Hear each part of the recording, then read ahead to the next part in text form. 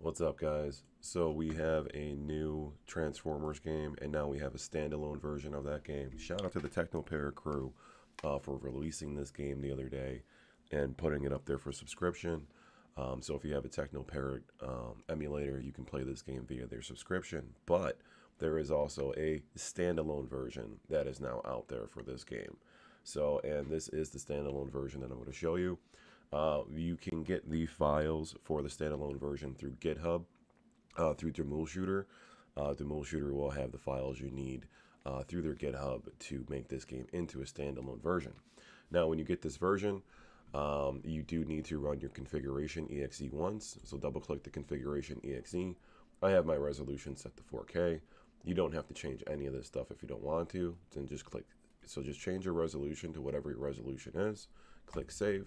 Click OK, click OK, click OK, click close. Make sure you go to your Demulshooter, which has to be in the file, or linked to the file at least through an AHK. I made an AHK for this. Run the GUI, set your gun by selecting the drop down, obviously, and then click Save Configuration. Click OK, click OK. I created an AHK for this so that we also have a clean exit. So the Demulshooter is hooked through the AHK file, and then also the exiting script is also in here too. Go ahead and run the AHK from the AHK. This game does take a second for it to load up. Like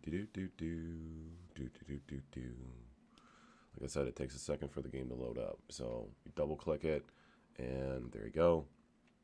The game pulls up on the screen. Number 1 on your keyboard and number 2 on your keyboard are by default set to start, and also the up and down arrows are the lever. This game needs a lever, so you do need up and down functions for an arrow to place certain aspects and do certain things on levels of this game. I'm running this with Gun for IR right now. This does work for the Sinden light gun and all the other light guns on the market, including those crappy, shitty retro shooters. We all know how I feel about those guns. But for customers of the retro shooter, it does work with it too. I'm just giving you guys some shit.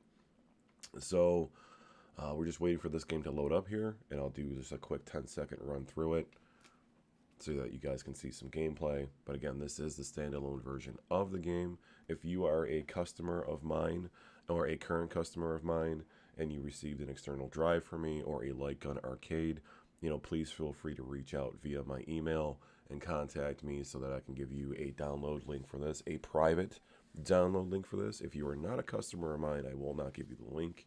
And do not contact me if you're not a customer of mine to obtain this game. But I will give you a private download link for my private Google Drive. You can download it, and then we'll schedule a time for me to remote in and set the game up in your system that I provided to you. So again, 1 starts the game, and there we go. I'm using Gun for IR to play the game.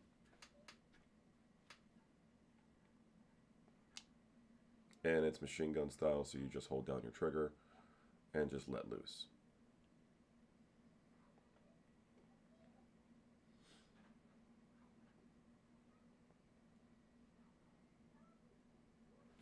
There you go, guys. Then you press escape to exit the game.